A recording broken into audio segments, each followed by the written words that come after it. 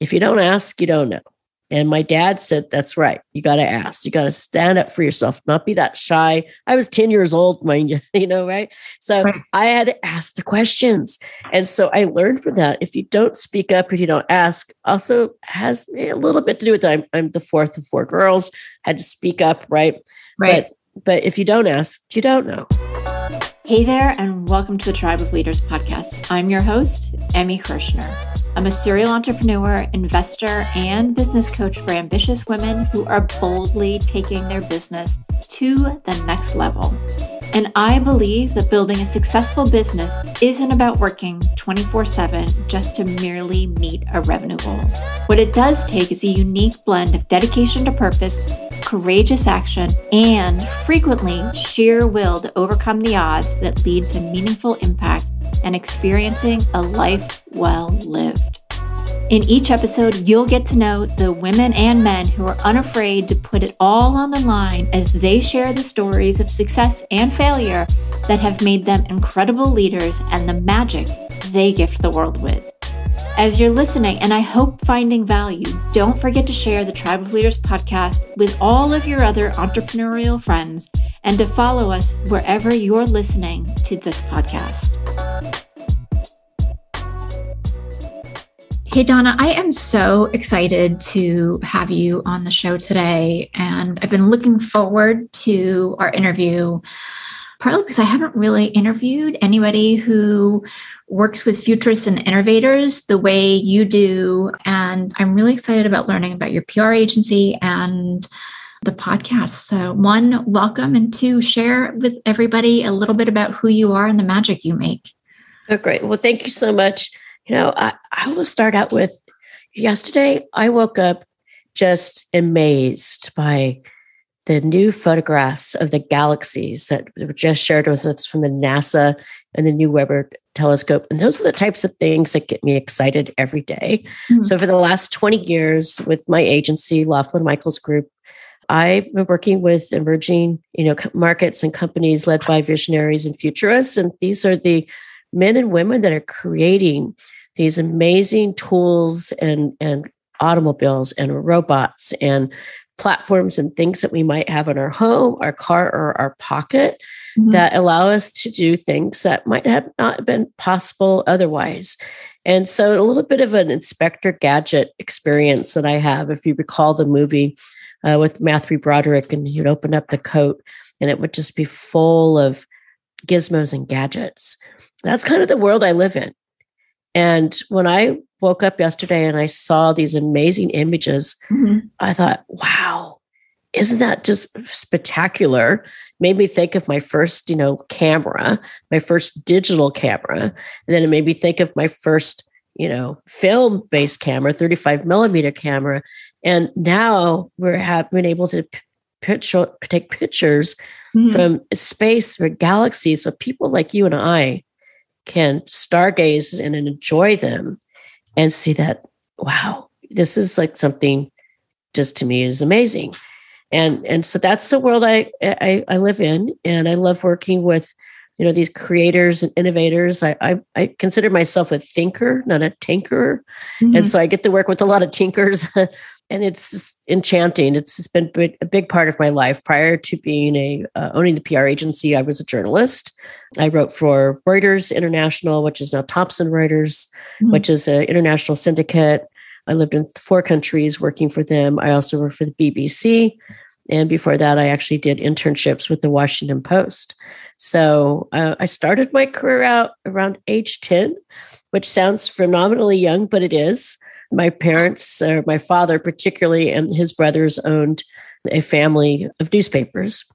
And so I was able to start out kind of my Nancy Drew years of reporting and curiosities and asking the right questions. And so by the time I was at college, heading off to college, I already had a portfolio of published work, which is kind of unusual for a 17-year-old. And kind of impressive. At the time, I just thought it was normal. I figured that, hey, Amy does this, Donna does this, doesn't, Jack and Morgan do it as well? I don't know. To me, it was just kind of normal that one would do that. Then I realized when I got to college, it wasn't normal. I actually had a professional paid, journalism reporting job, because I had already done so much time and experience presenting myself, going in, interviewing for internships. I had a portfolio already, but I didn't realize it until somebody else recognized, that I had the talent and I had the portfolio to show it. Yeah, absolutely. I'm curious, why work with tinkerers? Like, what makes them special for you? My father was a tinkerer. So I think it's kind of interesting that, I was always running behind him as a kid, and I would visualize with my pigtails or, ponytail and my coveralls. And if my father was in the garden, I was in the garden. And if he was in the garage working on making something, or he was running off to Radio Shack to get the tools, I was always there. And so I was constantly entering, in science fairs and different things that are kind of rock collecting and things. I call them kind of nerdy things. Some of them were related to Girl Scouts, others were related to 4-H, which is an agricultural group similar to Girl Scouts. And so it was always kind of around me. And if I wanted to read something extra fun or have my father take me to the library yet for the third time during the week, I could convince him that I needed to get a book on science, space, or something to do with transportation, and he would take me. That's amazing. So he was a huge influence. I also didn't realize what a huge influence he had on me till I was graduated from college, and I was asked to do my class speech for the Department of Journalism. And I thought, what am I going to write about, And so I had to think about it. And some of the things that I think are so important in curating and telling our own story is sometimes we forget that authentic place or time or moment when we decided to do something. And so I was always in the back of the publishing house. I was always exposed to the printing process and the editorial review process. I learned to spell using, typesetting equipment. I beefed up on my keyboarding by typesetting with one of my aunts and learning how to proof and copy set things. And then also deadlines were very important. So if you're going to go to press, you need to know what a 15-minute, what a 30-minute, what a half-day deadline is. And that actually helped me, simulate the way athletes are very structured and very focused. That actually really helped me at my school and my academics to be even more focused in getting my homework done and deadlines. Because if I was able to do that, then I got to go hang out at the newspaper and the print shop and contribute there. Awesome. It was a reward. That's amazing and super fun. Like, I can only imagine that you had incredible experiences. Yeah. Well, it's funny because one of my favorite scents to this day, and it's hard to come by, is printer's ink or the smell of ink. But I know what it smells like because every once in a while, I love papers and textures and fabrications. And every once in a while, I'll be in an old, like a antique, shop or in a stationery store, and you get a whiff of like ink. It's not the best cologne, but or perfume, but it has it's like when you smell someone's home cooking, when you go back home and you smell your grandmother's pie or something, and you realize it just takes you back to places. I catered for years in my 20s and early 30s, and there's a certain smell the vans take on, and that food smell. It's not a good smell. Like, it's not anything anybody's like, that's delicious, because it's not like grease and I don't know, just whatever. But it's so comforting for me anytime I smell that, because I'm like, I loved catering and I had so much fun despite crazy people and long hours and really hard work. So that smell means success to you, probably, or success, something comfort. I had a lot of fun, a lot of fun, but yeah, I relate to ink. Yeah, well, it's interesting, right?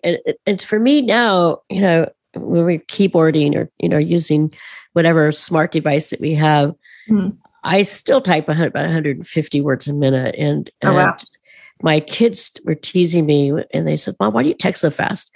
I said, it makes me look younger.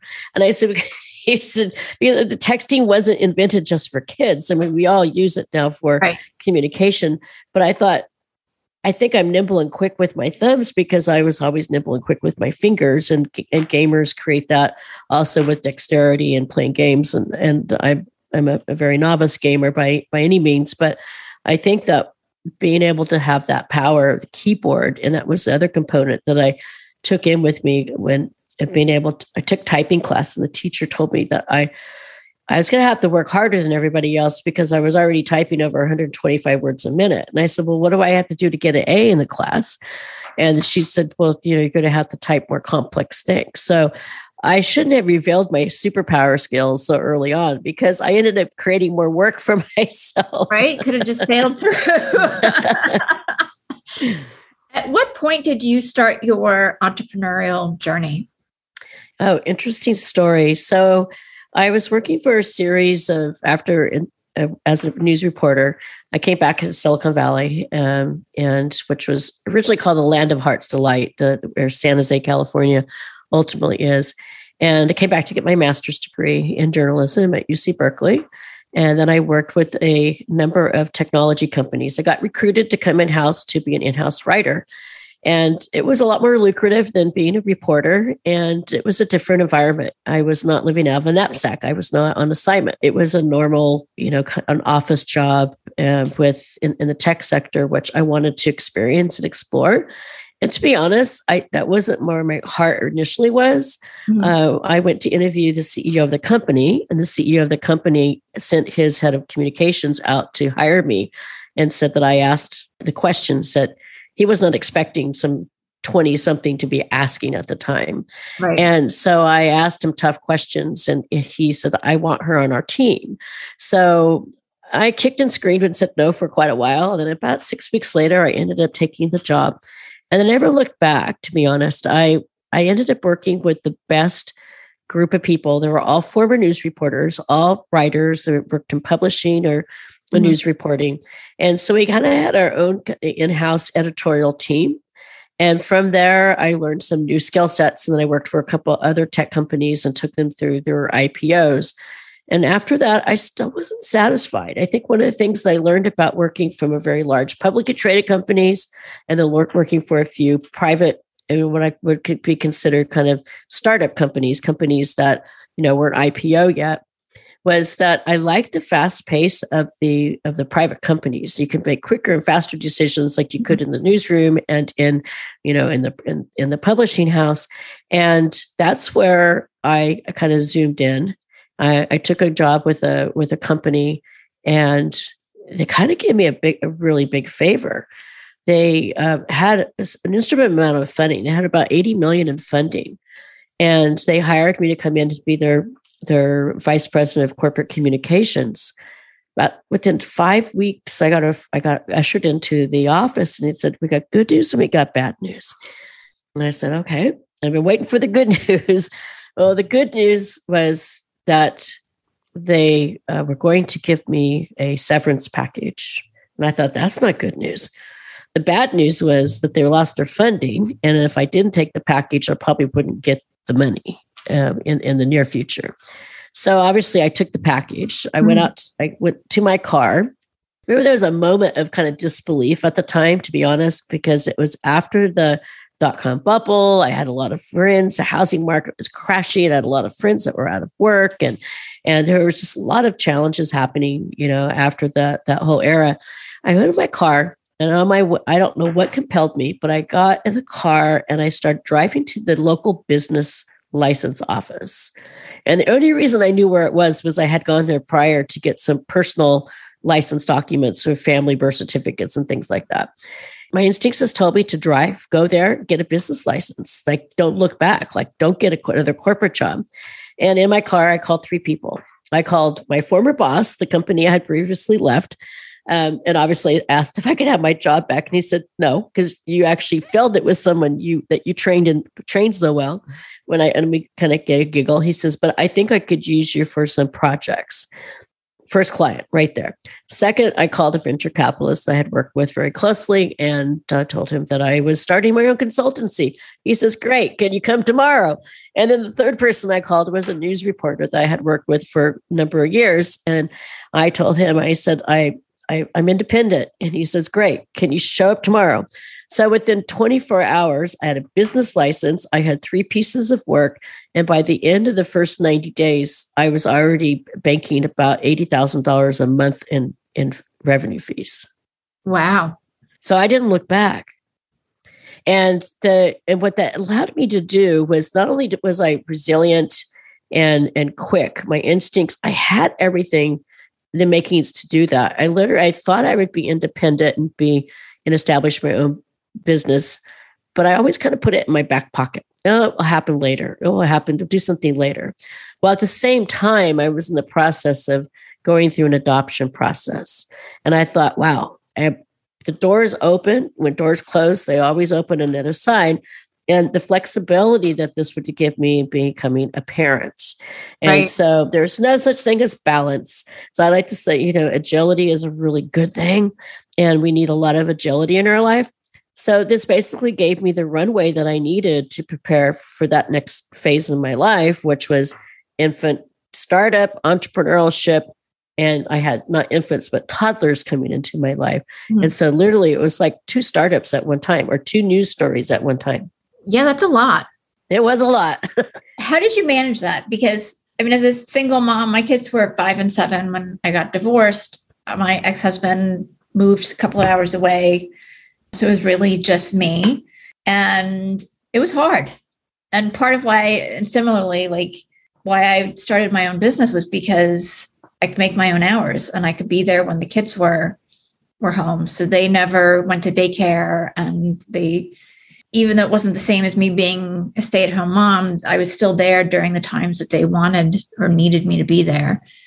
So how did you manage? Yeah, well, you just described, I don't think we planned that, right? No. So I adopted when I was married, and then 7 years later, I became a single mom, and I had my business, and I already had the structure in for my business, which was a good thing.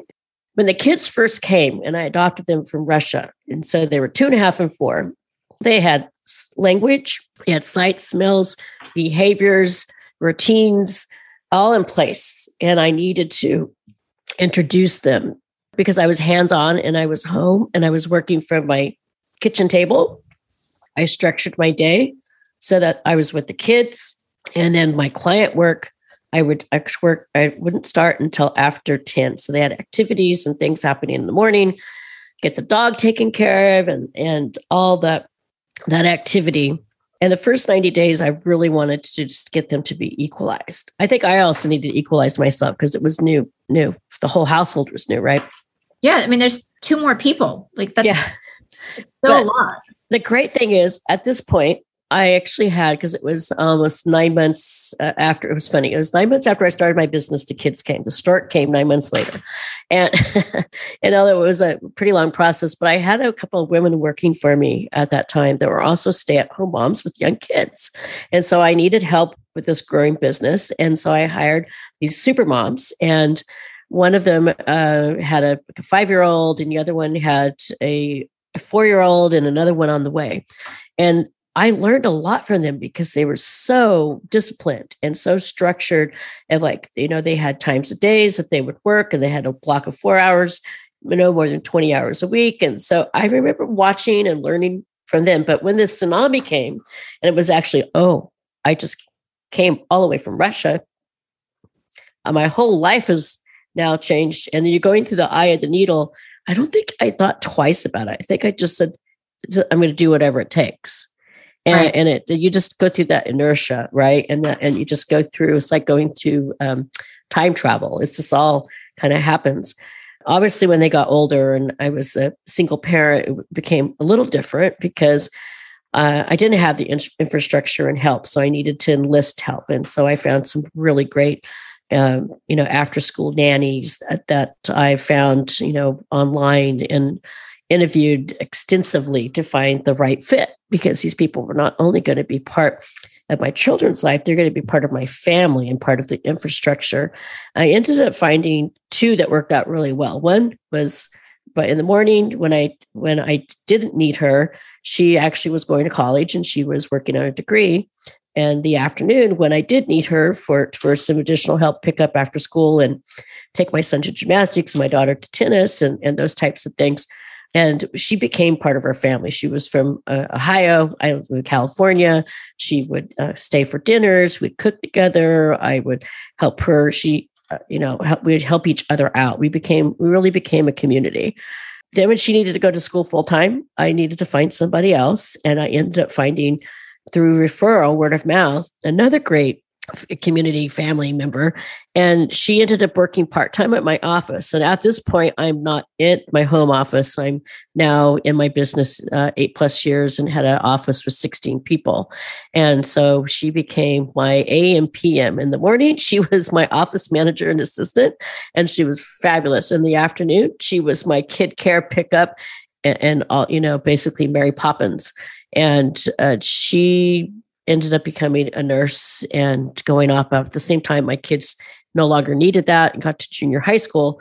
So it worked out really well. But I think when it comes to finding the resources, it's always about asking. And, because if you don't have a network, whether it's in business or it's in your personal life, it pays to ask anybody who looks trustworthy and ethical, do they know anyone? Do you know anyone, an office that can work? I was looking for an office manager and I kind of sort of need daycare, but to find both in one and then to have two different payrolls, basically personal and professional payroll status was quite unusual.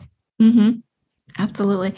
And it sounds like, just based on some of the experiences you've shared, you're great at asking for help and for support when you need to.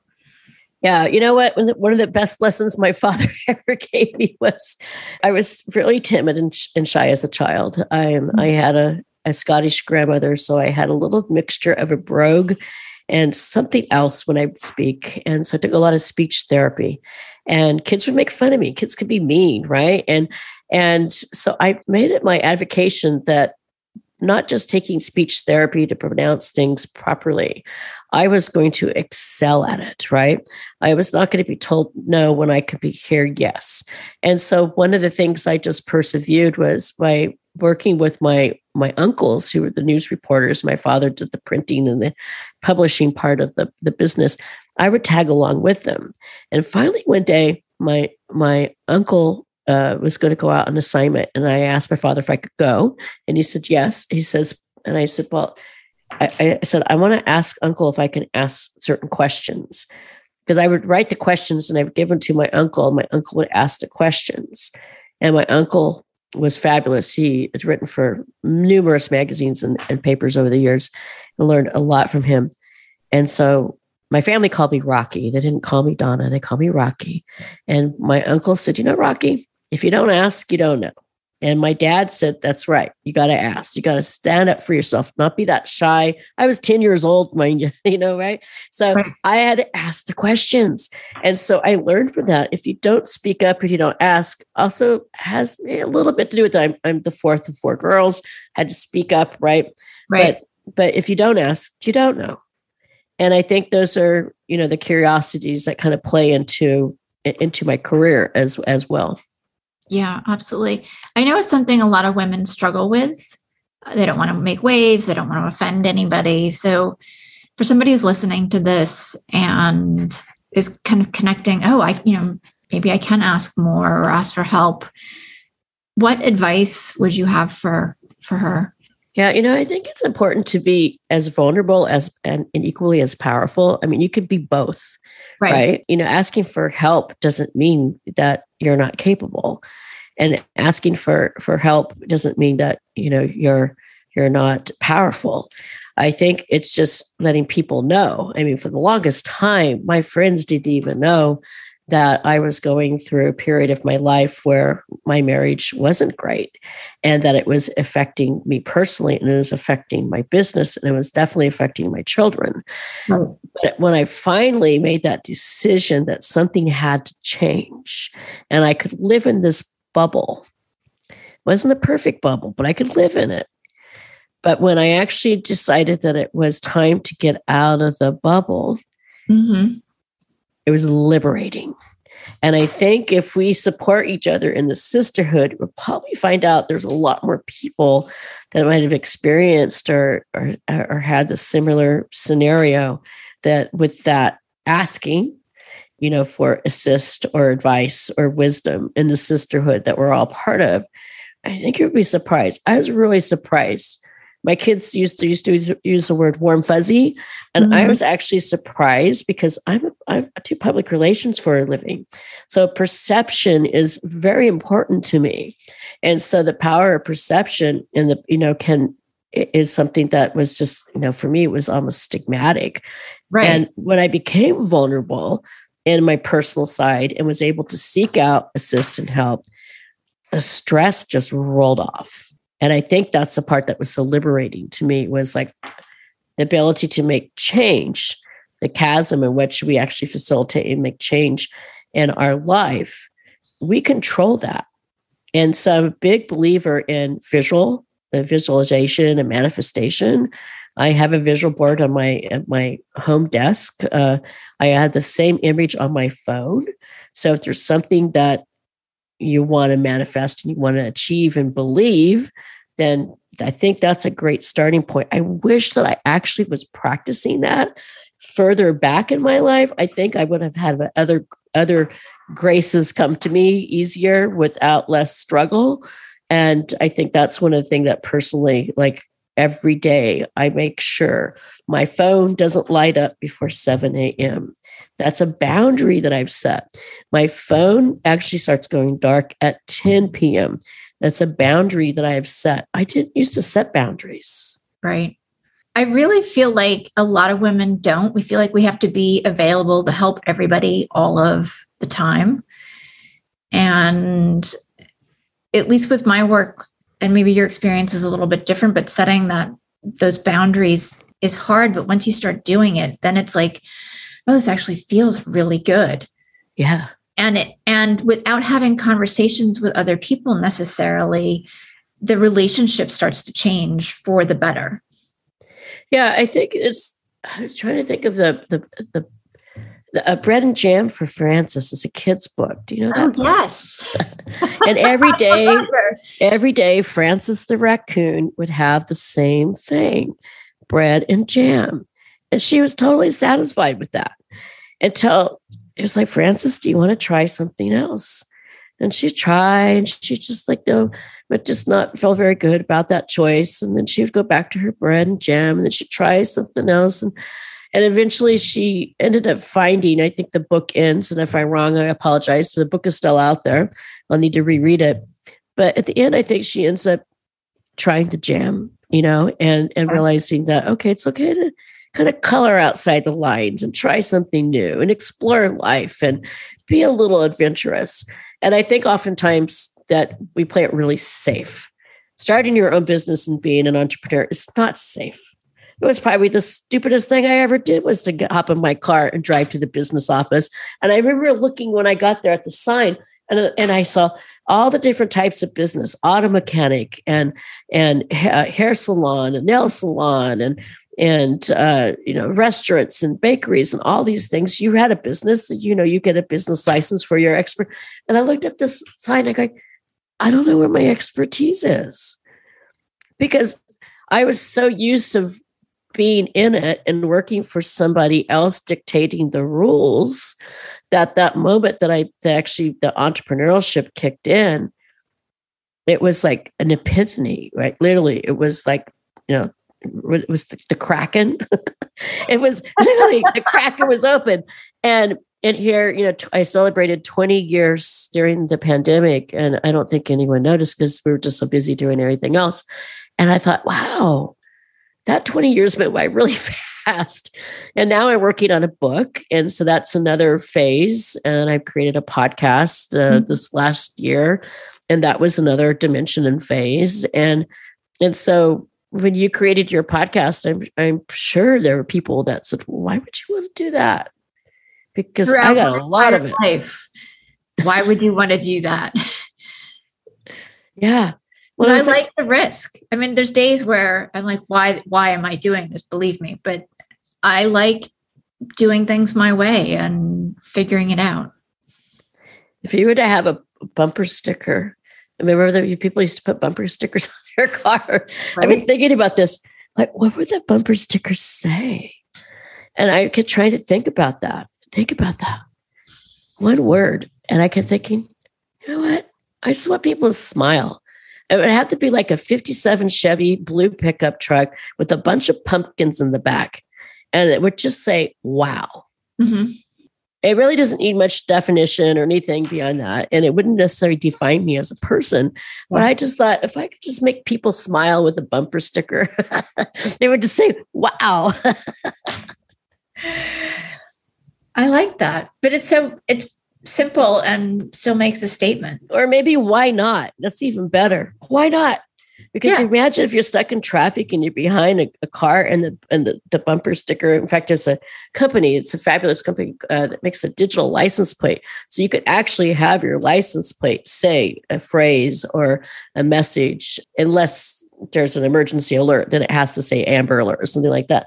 But I thought it's a little bit cheeky to say people, why not? It's like, well, maybe the person is just thinking about deciding what to get for lunch or something that's basically that, but maybe they're thinking about, it's time for me to leave my job. It's time for me to leave that relationship. It's time for me to try something different. Why not? Yeah. I mean, really, if you, at least in my experience, if you ask that question to yourself enough times, you can't run out of objections. Yeah. And you get to the core of what you really want. Yeah. Well, and you asked me about my advice to women. One of the other things that exercises I do, and I'll do it a couple of times a year, is I'll take an 8.5, 11 sheet paper and I'll fold it.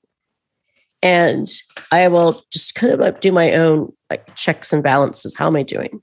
Mm-hmm. So I have my vision board and I'll say, okay, my personal and my business. And when you run your own business and this last couple of years, I spent more time at my home office than I did my business office. It becomes a little bit of a blur, right? And so that's one of the things I really enjoy about having a business office, is because I can kind of separate the two. But it was great when my kids were little. Now I kind of want a little more of that extra, separation. But make a list and put, the things that you're most enchanted with, mm-hmm. and the things that you're maybe disenchanted. You can use whatever words you want. Sometimes I put, wise and wiser. What are the things that I feel that I'm wise about? What are the things that I want to be wiser about? What are things that I want to learn? Mm-hmm. And so that's one of the things that, I was talking about the Weber Space Scope. I just think, wow, the man and woman hours that it took. Because we saw Hidden Figures. We figured there must be a lot of women involved in this project. No one's saying yet, but I'm sure there's a story behind the story. The people who worked on this project and the decades of research and the things that happened prior to this evolution of creating this platform didn't happen overnight. Our evolution doesn't happen overnight either. No. If we're not growing and we're not learning, we're not evolving. And I think that's really important, is that I am the first to have super high expectations for myself, but I also need to accept that I can't necessarily do it all now. This last week, I'll mention it. I had been battling with COVID. I don't think none of us are exempt.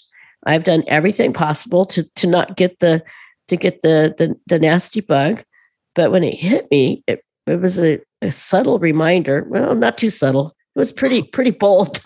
Slow down, take a nap, sleep, hydrate, stay in. My closets are clean again. I mean, my closets were dirty, but during the pandemic, when we were all shelter in place, every room in the house was scrubbed down to the baseboards. And now I kind of went through and did my spring cleaning. I get a little bored, a little anxious. My mind isn't as focused as I'd like it to be. Mm-hmm. I sat down to write, and hopefully a whole chapter in my book. I ended up writing a couple of pages, and then I had to accept that I contributed to the book. I wasn't going to contribute a whole chapter because my mind and my focus wasn't there. And I had to accept that. Right now, maybe I'm not right at my full throttle, but next week I'll go back and I'll complete that chapter. But I think we need to maybe like lighten up on the gas pedal just a little bit sometimes and enjoy the ride. Yeah. Yeah. It's so interesting that you're saying that, because we were discussing this before we hit record. I was in Italy last week, and there were a lot of adventures, and we were on this amazing winery tour that the guide was driving us around in a van. And is there any bad wine in Italy? I don't think so. No, but I will say the last one we went to, I think, was the best wine I've ever had. Wow. That being said, the electricity had gone out at the villa that I was staying at, and the people that were staying with me had not handled it right away. I was getting really frustrated, and we were kind of talking about it and everything. And my girlfriend asked our driver, something about the electricity, and, shouldn't we get it back on, and blah, blah, blah. And he's like, sometimes not having electricity forces you to do the things that really you need to do and to honor yourself. He's like, I like having those moments, because there's not anything you can do about it, right? That's like a reset, right? Yeah. And he's like, light some candles, enjoy the darkness, take things in. And the general flow of life was slower where we were at anyways. And yeah, like it's similar in listen to your body, and we don't need to be going a million miles an hour. Yeah. Well, my parents were married 50 some years. I don't even know how long. I think it ended up being like 55 years, or maybe even close to 60. My father would go to work. My mother was a nurse, and she would go. They worked slightly different hours. So, but I never knew that either one of my parents were work. I mean, there was just normal TV that I had professional parents. So I never felt that they weren't home, and I always made sure with my kids too, that they were conscious that, I wasn't like the babysitter was their second mom and was a helper, but, that I was always present and always home. My father would go to work without a phone. My mother would go to work without a phone, and they would come home. My mother was usually home 35, 40 minutes before my father, it seemed. And she'd come home and she'd prepare dinner. My father would go into the kitchen and prepare along with her. It wasn't, and we're talking like 70s here. Right. And so it was pretty progressive that my dad was doing that. Yeah. And then we would sit down at the dinner table, and we would talk about my father's favorite subject, and one good thing that happened to you today, and one thing that you would like to change or do differently. Well, if I was a little bit naughty or did something, I hated that part of the dinner to conversation. But what I learned from that was, and I directly across from my father. So I knew, that was intentionally for Donna. Right. But what I learned from that was that throughout the day, we were totally disconnected, and because we were living in the digital world. We would come together as a family unit.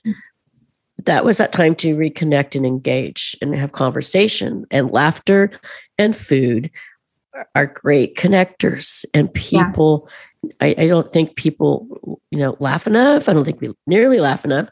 And I think and you were just in Italy where you have such gracious, happy-go-lucky people with fabulous food, and the language becomes almost irrelevant because the people and the food's so great.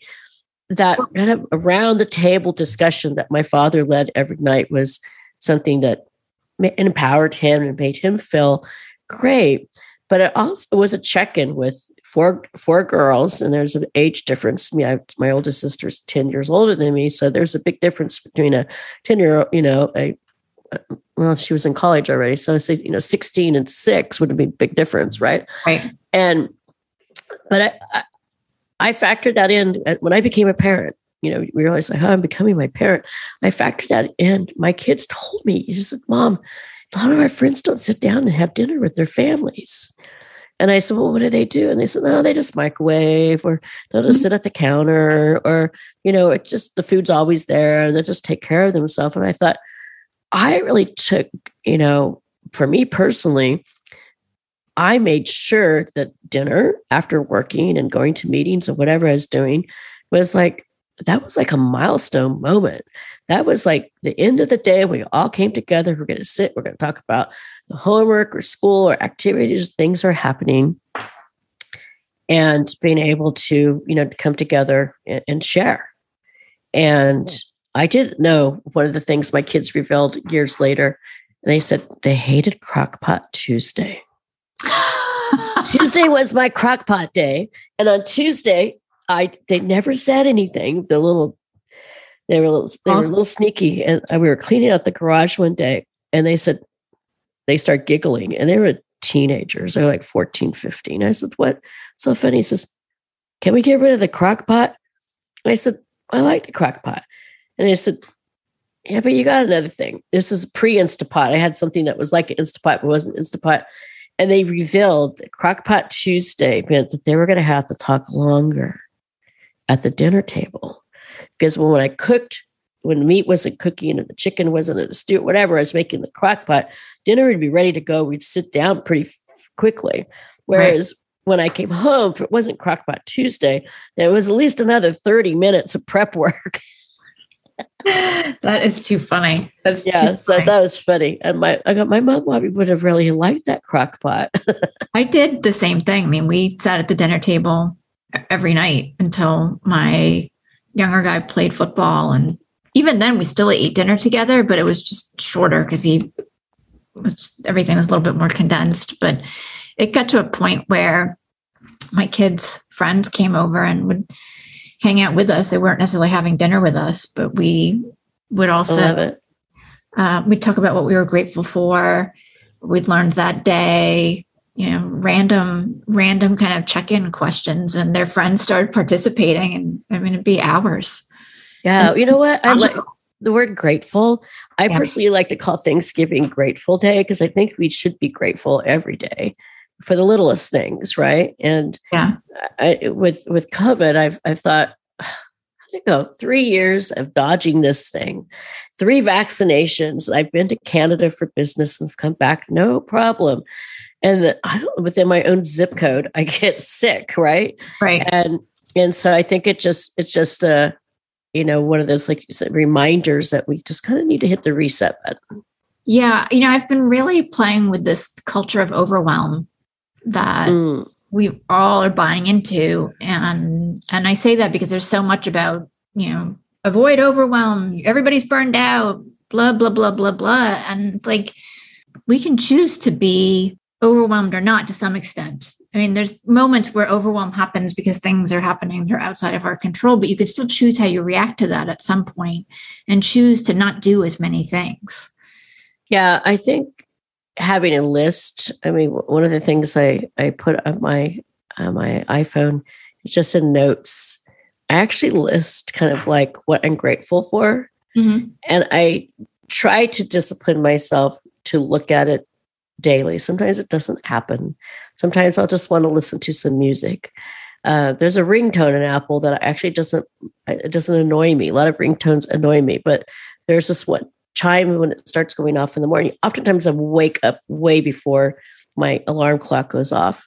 Mm-hmm.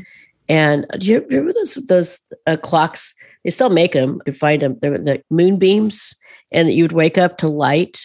Oh, yeah. Yeah, I had one of those, a retro one of those. And that's pretty much kind of what I've set my phone to now. And I sleep so much better. Arianna Huffington wrote a whole book just on sleep and power of sleep. And I thought, wow, here's this really phenomenal, business leader and entrepreneur. And she likes sleep, because we're kind of often told that, sleeping is, you can sleep later and you can skip this and skip that. And it's just like, well, I kind of like my sleep. I do. Okay. I feel so much better, and everybody's so much happier around me when I'm sleeping. I get a little cranky, and the weekends, particularly, like I don't set my alarm on the weekends. That's another boundary. Is the weekends are unplugged. The weekends are not scheduled. Even Mother's Day. This is one of my Mother's Day challenges for all the moms out there. I love my children doing things for me. But on Mother's Day, I personally rather be home and cook together and enjoy it than going to a pre-planned by somebody else brunch. Right. If I'm going to do brunch, I'd rather do it after or before Mother's Day. I don't want to go when everybody else is there. Same with Valentine's Day. That's no fun either. But I think that the family community that you described and that you cherish and I cherish as well, is that we might be really busy, but let's not, forget about the details and the little things. Like when you work for a catering company, I'm sure there are a lot of details. And in my line of business, there's a lot of details. And so let's not forget to detail our own life, because I think we're going to enjoy it that much better. I agree. And I'm going to wrap up with that, because I think that's such a powerful statement. Donna, this has been an amazing conversation. So thank you. I feel so much better too. Thank you. I'm so glad. And share with everybody, because I'm sure people want to connect with you. Where can you be found? Well, one of my favorite places, I guess, is on LinkedIn. It's just Donna Loughlin, and it's Loughlin. I have a podcast called Before It Happened, which is a show focused around visionaries and imagining the future. And we cover an array of topics, everything from the pet food supply chain to the work environment to the future of automotive transportation, robots, and all kinds of interesting topics. So that's the Before It Happened show on all the podcast platforms. And you can also email me if you're really adventurous. My email is donna@lmgpr.com. Awesome. Well, thank you so much. That was liberating, wasn't it? Yes, absolutely.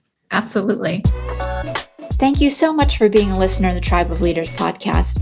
I am so grateful for each and every episode that you tune in and listen to. And I hope that you get a ton of value that you can implement starting today. I do have just a quick favor. If you wouldn't mind hopping on to wherever it is that you listen to podcasts and leave us a rating and review, it would help us tremendously so that the Tribe of Leaders podcast can be found more easily and help inspire other entrepreneurial leaders.